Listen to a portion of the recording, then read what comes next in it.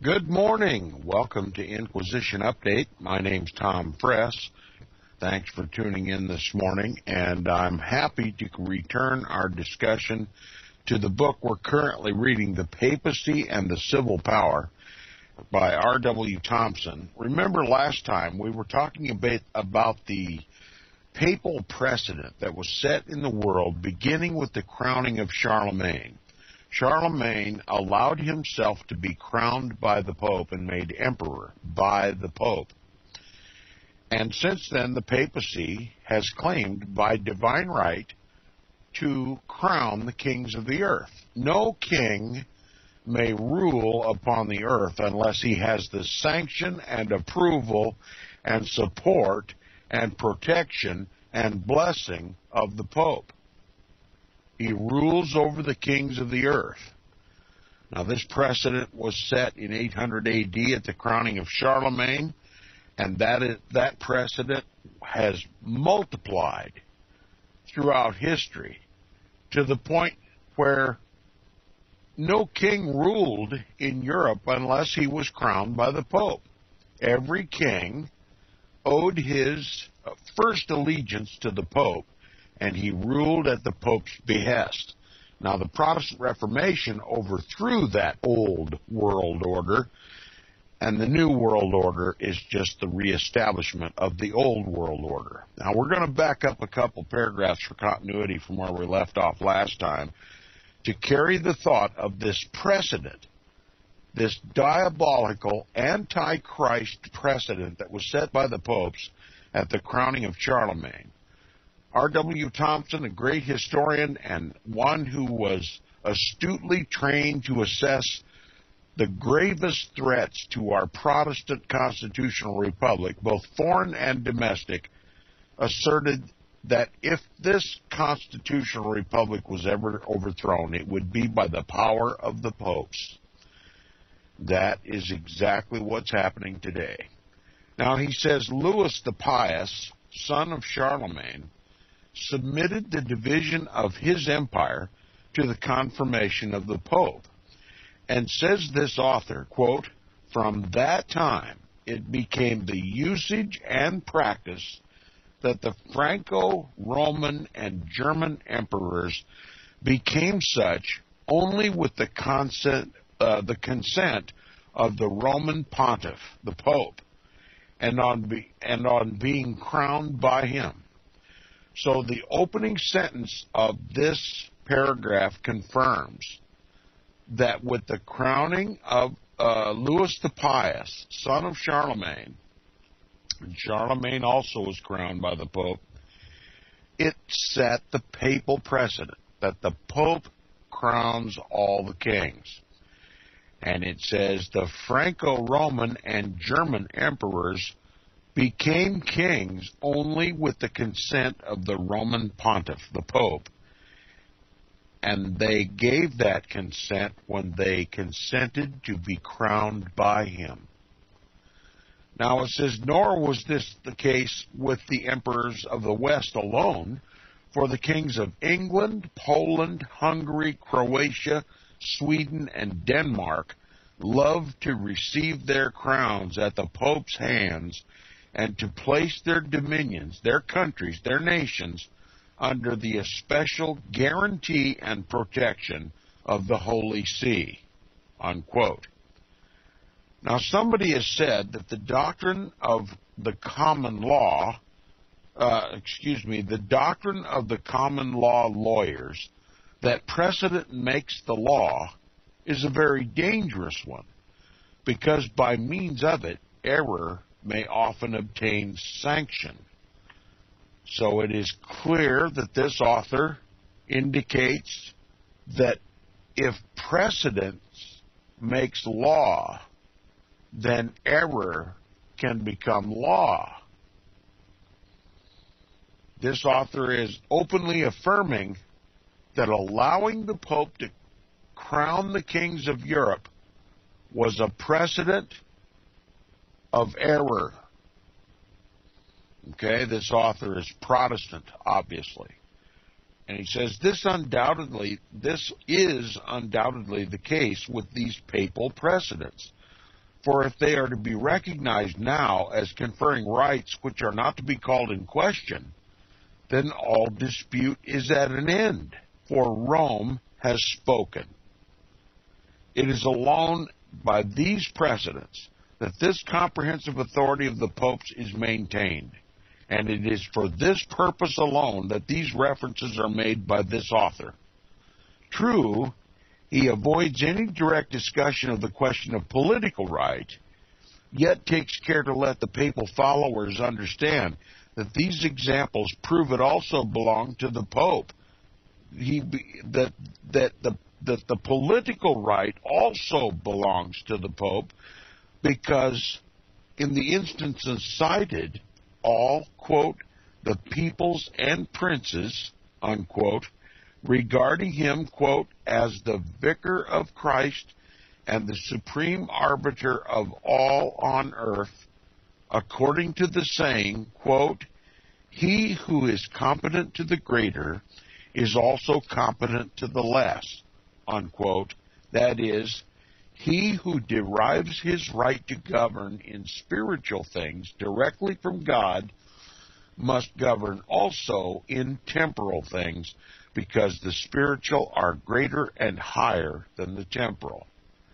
He shows this to be his meaning by telling us what Count de Meister teaches on this subject in his essay sur l'amour, where he says that all the Christian princes considered the Pope, quote, to be a judge between them and their people, unquote, and also by quoting with approbation what the same author says in his essay sur la histoire générale as follows, quote, the interests of mankind demand a bridle by which princes may be restrained and the people saved.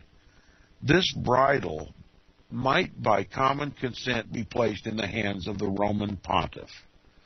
Such a high priest, mingling in worldly conflicts only to silence them, admonishing alike the sovereign and his people of their duties, condemning their crimes, and visiting his excommunication on great wrongs, would be looked upon as the living representative and likeness of God upon the earth, unquote.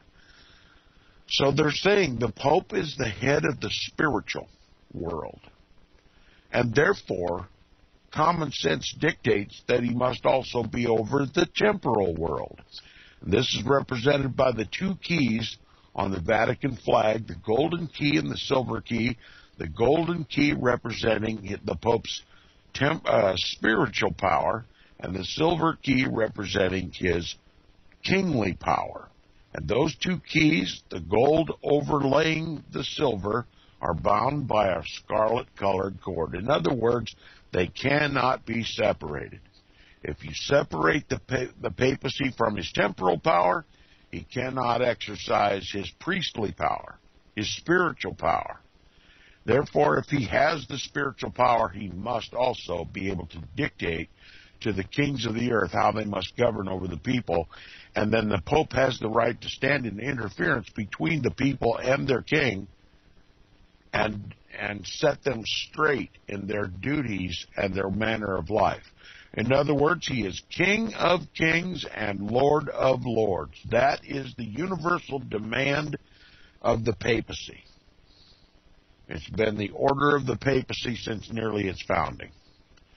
If the Pope really is the successor of Peter, and that Peter is the rock and foundation of the church, then the Pope is the rock and foundation of the church. It's blasphemy. And it was warned about in the Scriptures. That's why the Scriptures call him the man of sin. He has usurped Christ's rightful throne, as if Christ were dead and it was necessary for the Pope to be his replacement on earth. And as his replacement, he arrogates to himself all the power, all the rights, all the sovereignty, the spiritual power, and the temporal power of Christ's heavenly kingdom.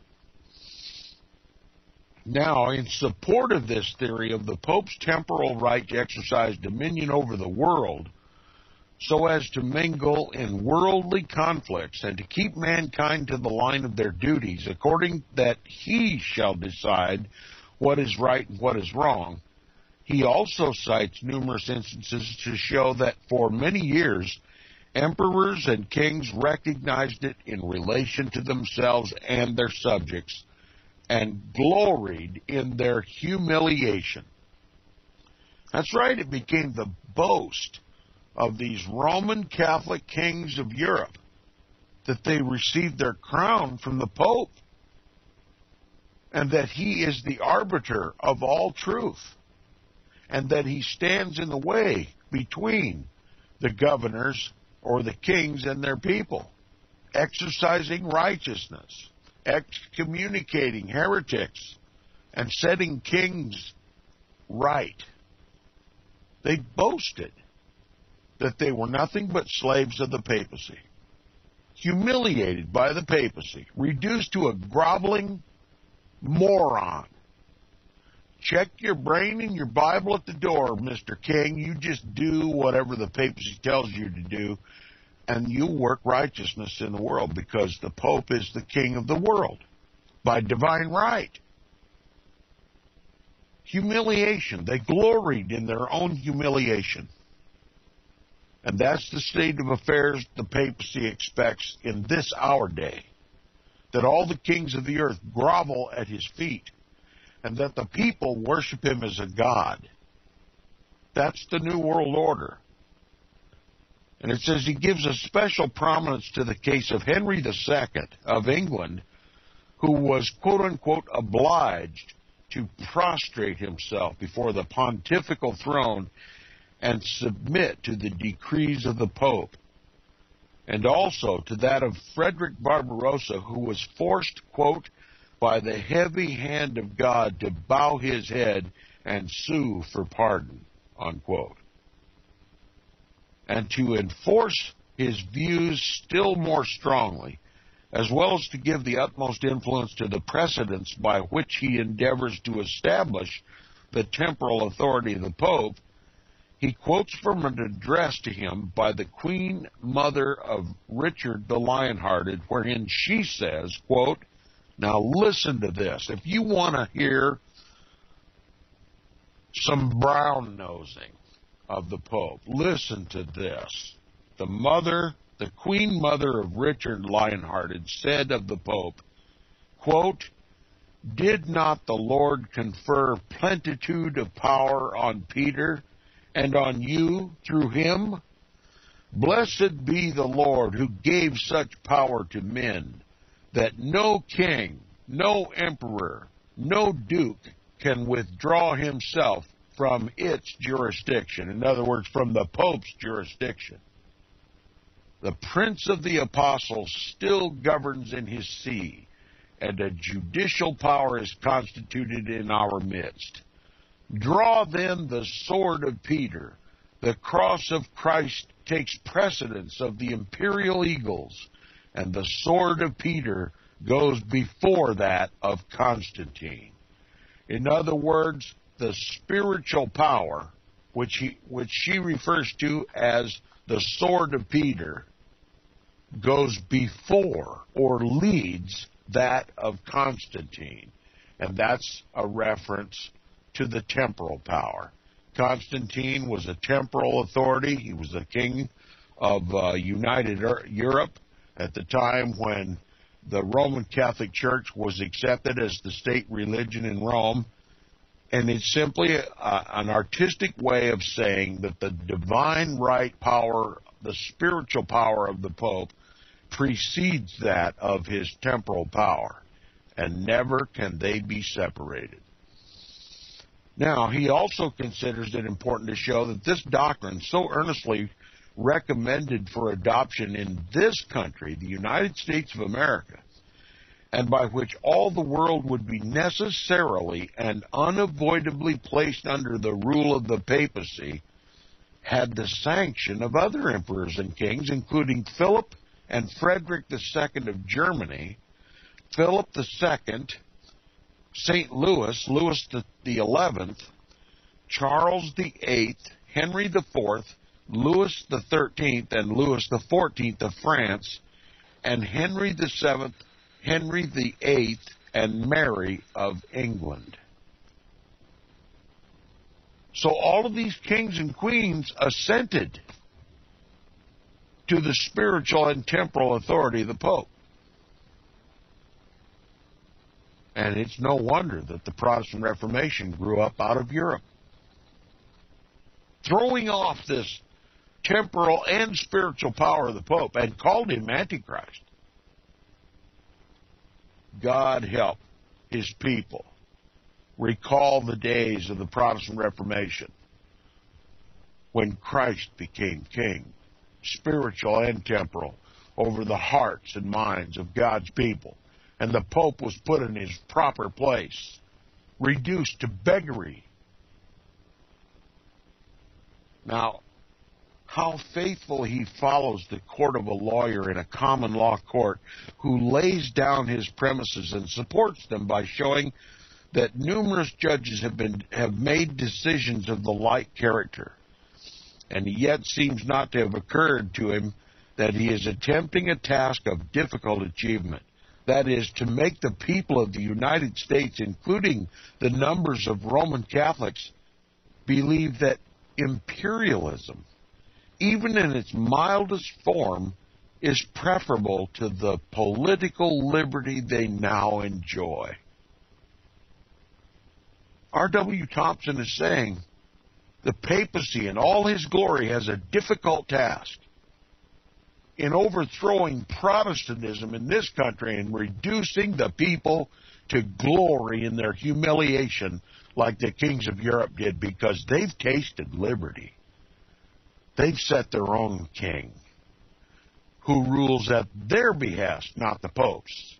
They've written a constitution that guarantees the rights of the people that the Pope has no power to take away. How difficult it would be in this United States, even among the Catholics of this country who have enjoyed liberty and freedom and the right to choose their own rulers.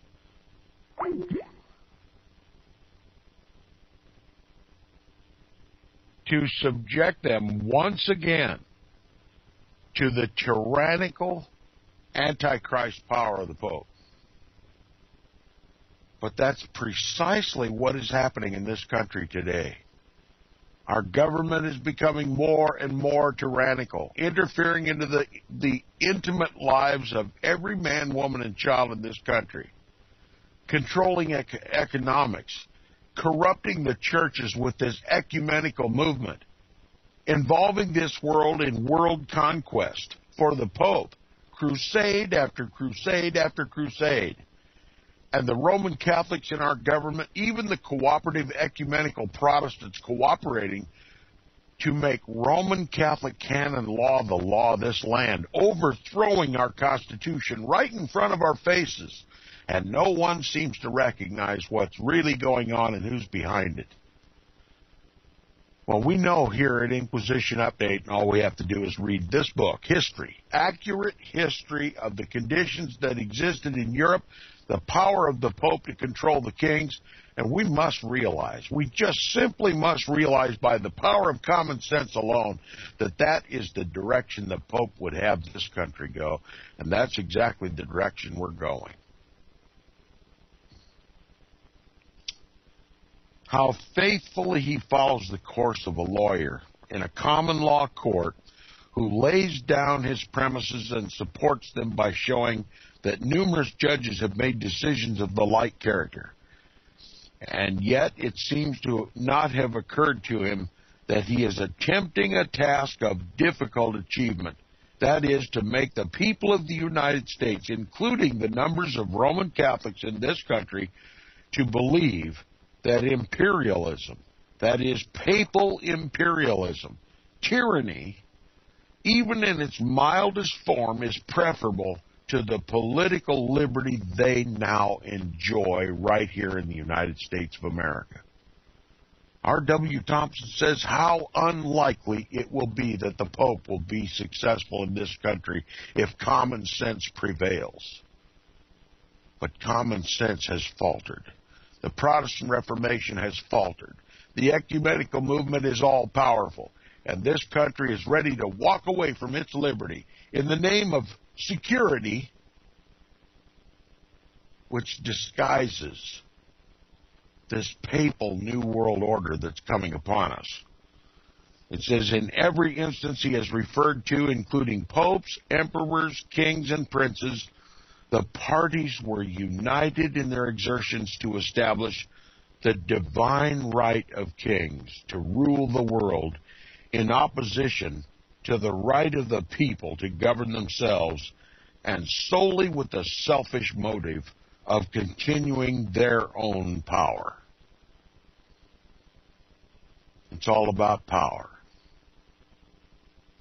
It's all about overthrowing the Bible and Christ. Christ and His Word, and to enslave God's people, and thereby increasing their power. It says none of them had the slightest regard for the rights of the people, and all supposed, as the defenders of the papacy now do, that the people were made to be governed, not to govern, and that they required, as Dr. Brownson says, a master. They were all personally interested in doing exactly what they did in order to keep their crowns safely upon their heads, and considered unitedly they were conspirators against human freedom.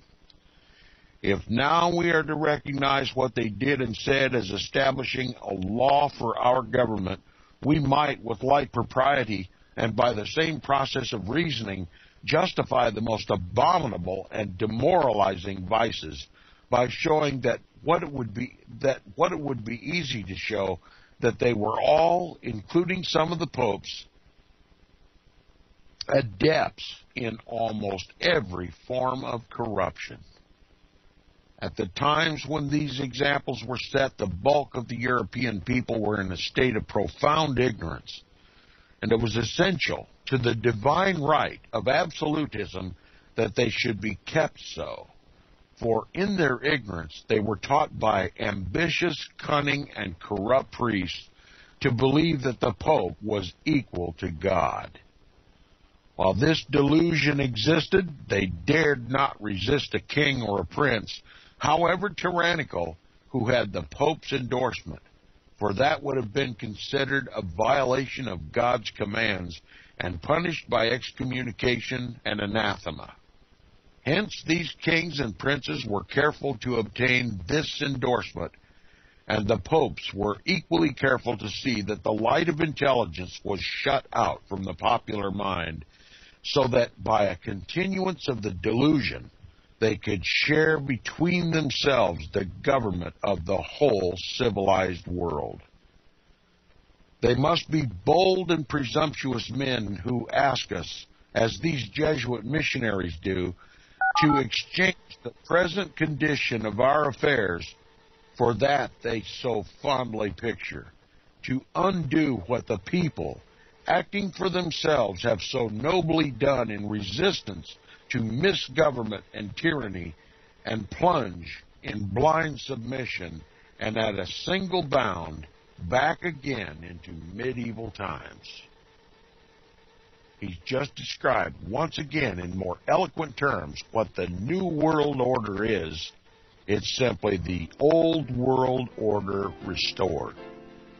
Antichrist, come to Protestant USA, God forbid. Now we're going to talk about that power, that glorious God-given power that liberated the passive, obedient people of Europe and the kings of Europe from the of the Antichrist at Rome. He says, when Martin Luther at the Diet of Worms demanded to debate his theses with the emissaries of the Pope, he struck a terrible blow at the doctrine of passive obedience, which it is now sought with so much earnestness to revive. Whatever may have been his religious belief, and no Protestant of this day no Protestants of this day are responsible for it, he then became the champion of free thought, and as such courageously planted himself on the side of the people and between them and their papal oppressors. On that simple basis, he laid the foundation upon which a magnificent fabric has since been reared, and he who now attempts to pull it down should be treated as a public enemy by all free people. By his example, he taught the people to think and to reason and to investigate for themselves. The scales fell gradually from their eyes, and they came to realize the character and nature of the popish and princely tricks by which they had been cheated out of their liberty, and at last roused themselves up into a vigorous and robust mankind. They snapped asunder the chains of their servitude and asserted in the face of their rulers those great liberties which were never firmly established as legal rights until the government of the United States was formed, and Protestantism was thereby enabled to achieve a full development. Protestantism has therefore become the special guardian of these liberties, while the papacy remains as ever their deadly and malignant foe. The former clings to them with undiminished affection. The latter aims at them its most deadly blows. The Roman Catholic hierarchy of the United States join with this insatiate hostility and are leaving no stone unturned in their efforts to persuade their adherents, that is, the Roman Catholics in this country, to return to the old order of things. There you have it. That was the old world order. And R.W. Thompson even uses those words, the old order of things. Now, you must know and comprehend, and I know this sounds repetitious, but the new world order is that old world order restored. Now, their greatest and strongest argument is that repeated by Dr. Wenninger, because these iniquitous compacts between popes and kings in the past centuries have made it the law of the Roman Catholic Church that every human being should be governed by the quote-unquote King of Rome as God's representative. Therefore, the modern and progressive idea that the people shall make their own governments and laws is infidelity and heresy, and deserves the anathema of the damnation of the Church and the curse of God.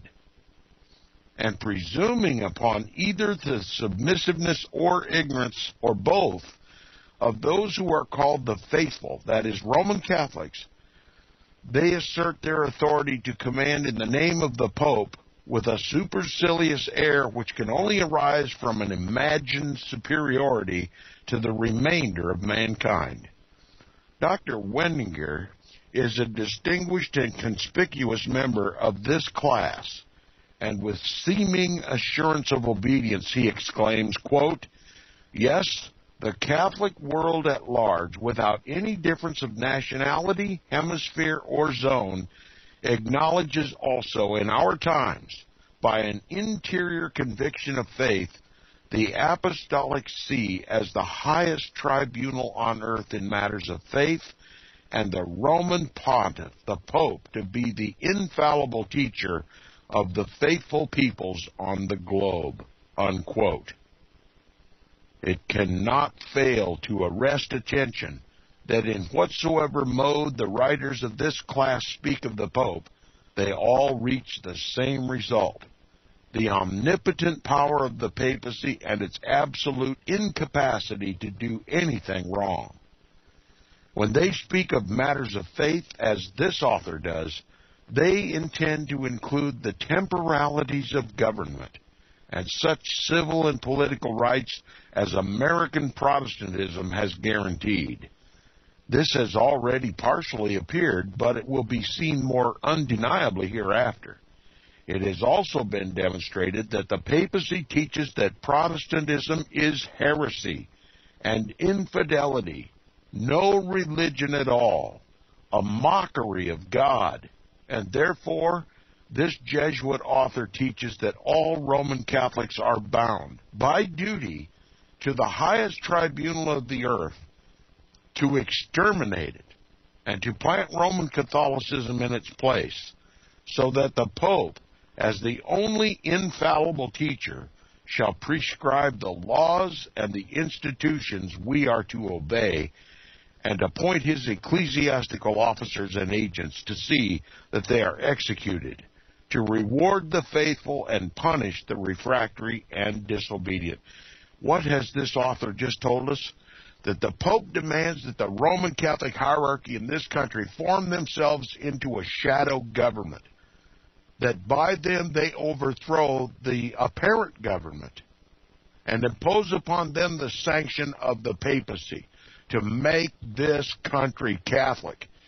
And Avro Manhattan asserted the exact same thing in very specific language in his book, The Vatican Billions, that the bishoprics, the archbishoprics, the priests, all the hierarchy of the Roman Catholic Church are indeed the shadow government in this country. That's why they are so involved in politics, because it is by politics, by social policy, by the laws of this land that they impose Roman Catholic canon law and assert without our knowledge the power of the papacy, the temporal and spiritual authority of the papacy over us. So the laws of this country are corrupt.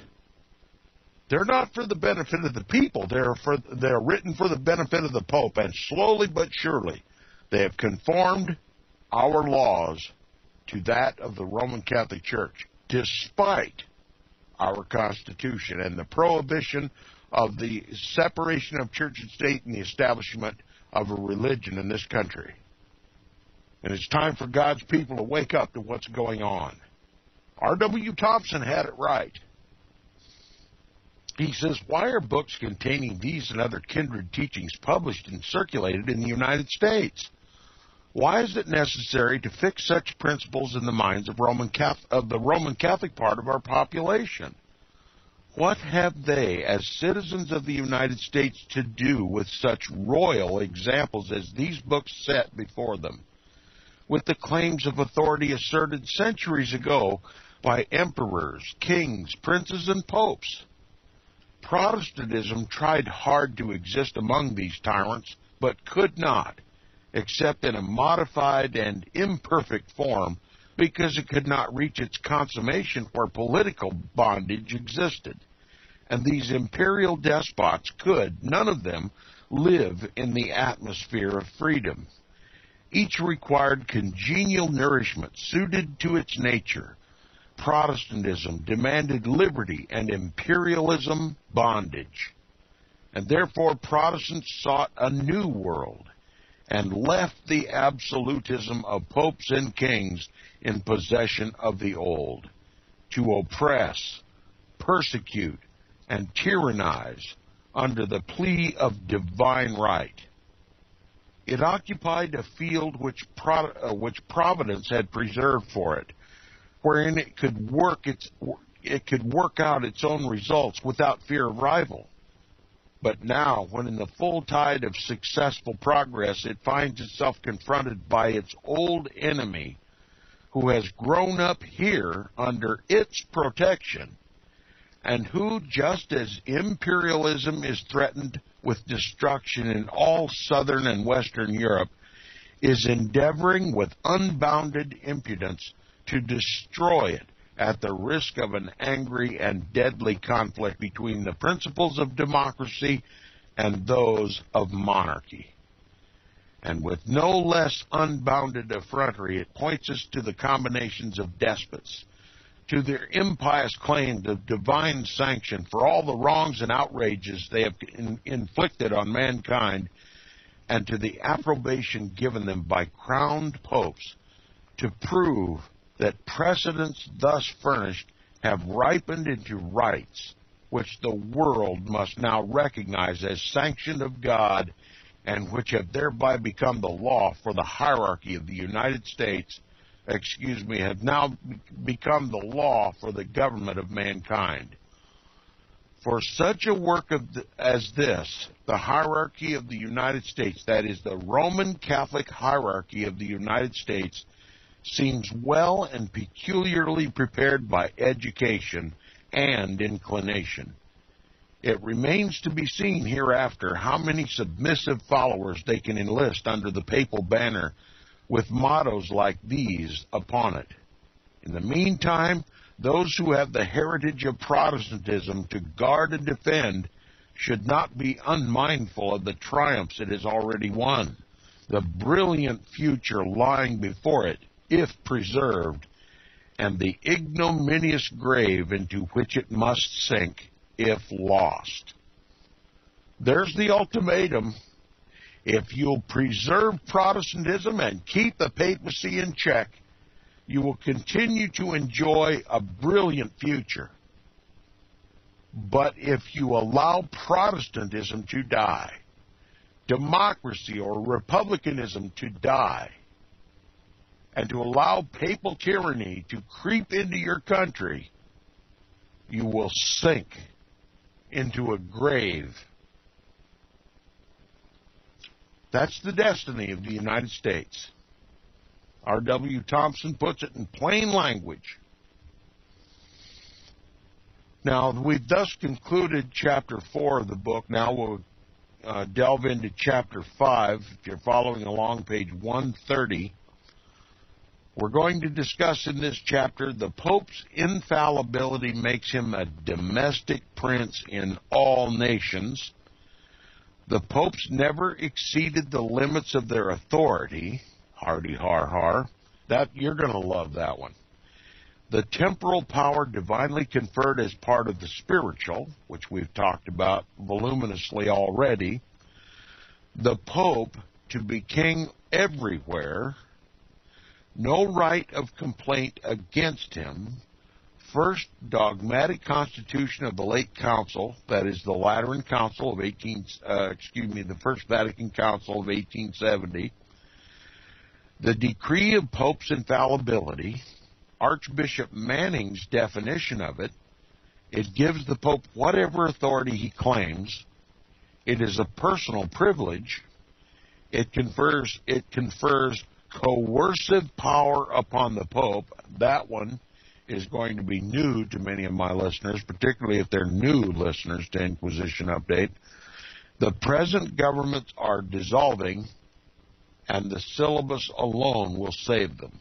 Okay, this is going to be a rather busy chapter, and I pray God give you attention so that you can hear and understand the words of this author and understand my explanations and discussion about them. All right, he begins by saying it is not probable that any candid man, whatever his attachment to particular creeds or church organizations, will be disposed to deny that the Roman Catholic profession of faith, even as settled by the Anti-Reformation Council of Trent, contains much that is satisfactory to the Christian mind. Insofar as it lays down the fundamentals of the Christian faith, it is exceptionable, even to the most extreme and rigid Protestants. But when it goes beyond these and gathers up different dogmas of the post-Nicene period, which have been put forward from time to time for the purposes of getting away from the teachings of the Apostolic Fathers and building up the papal system, its defenders cannot reasonably expect that in this age it will escape the investigation of Protestant communities, compelled as they are now to defend themselves against papal aggression. But even these might have been left to the exclusive domain of theology, had not the introduction of the new doctrine of the Pope's infallibility exposed conspicuously to the surface that political feature of the papal system which, although known to have existed for a long time, has been both concealed and denied in all Protestant countries. No, they don't want Protestants to realize that the Pope demands complete temporal authority over them. Now, it says the last chapter pointed out the extent and comprehensiveness of this infallibility as it was claimed by the Jesuits to exist before the decree of the Lateran Council.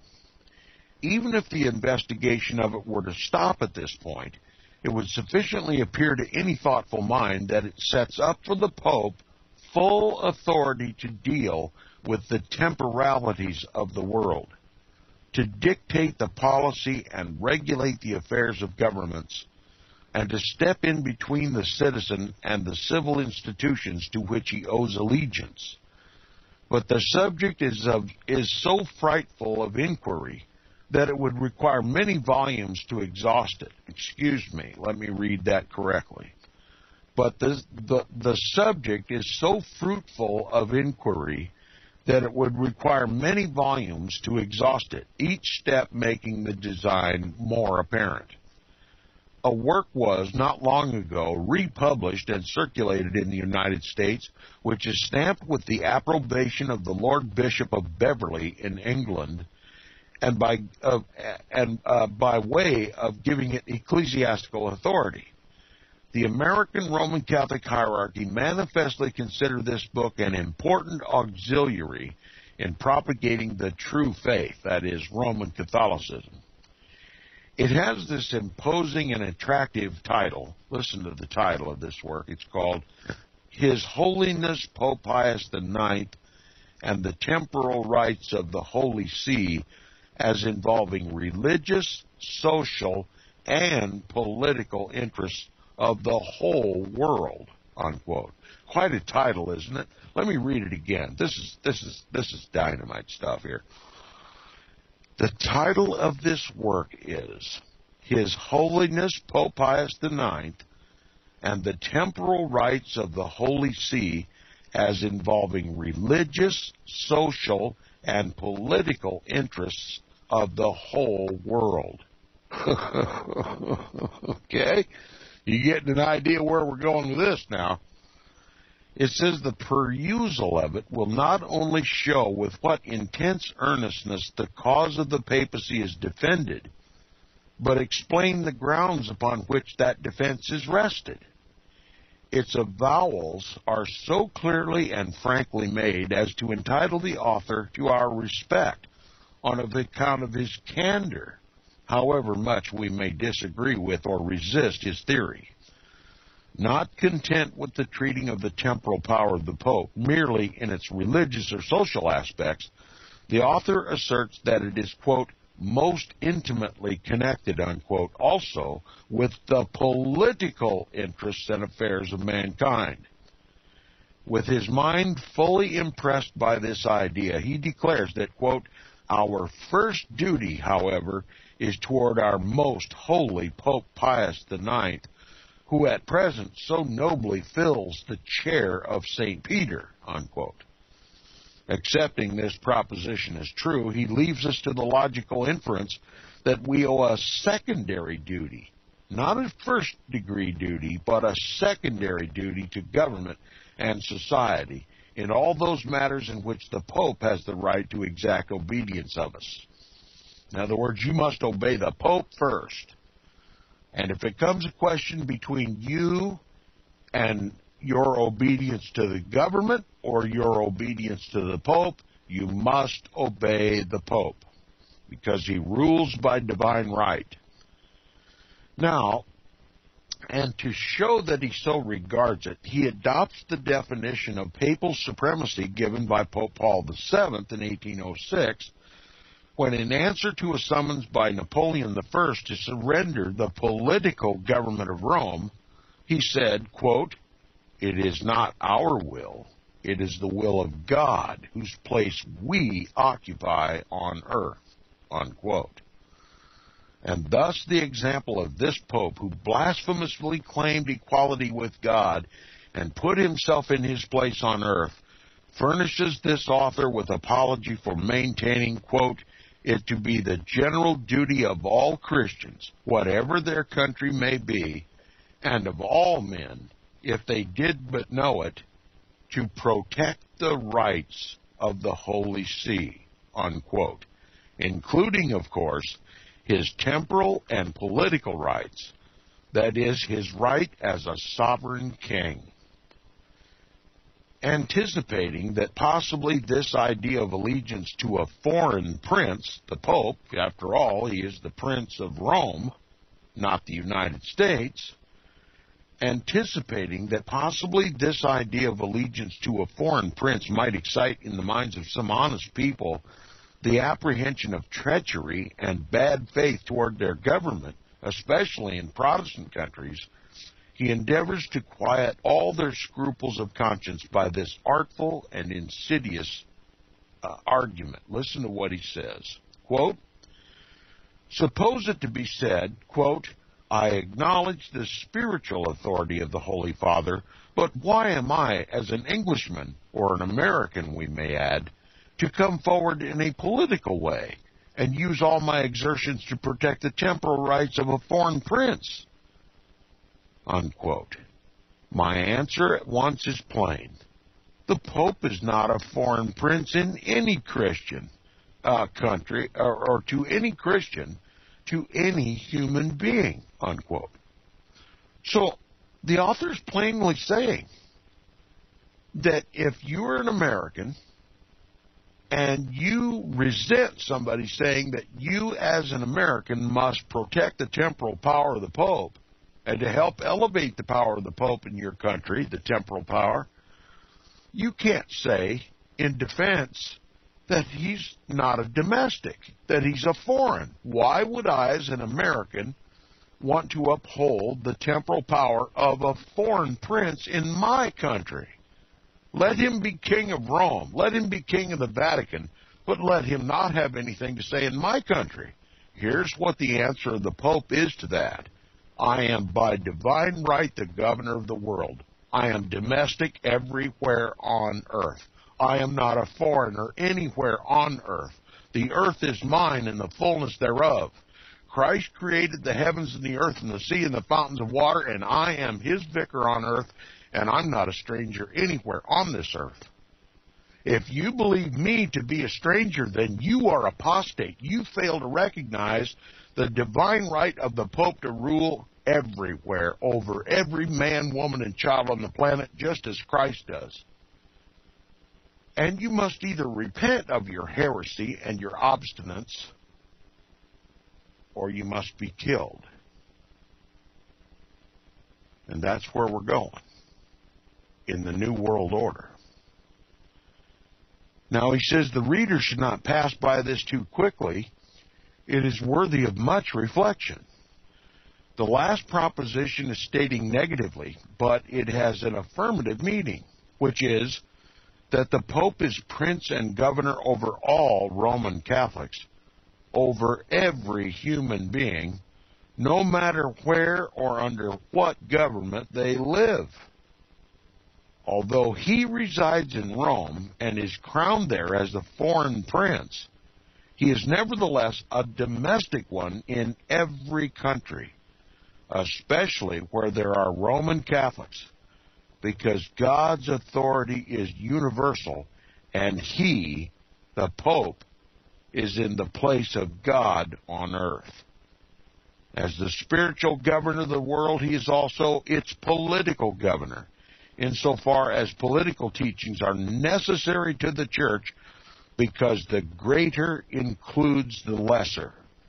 Therefore, when he finds the faithful living under a government which denies this, and is consequently infidel, he, the Pope, has the right to require that they shall come forward in a political way and compel such dissenting and heretical government to obey the law of God by recognizing the Pope's supremacy, or that they shall disobey the government when it refuses to do so.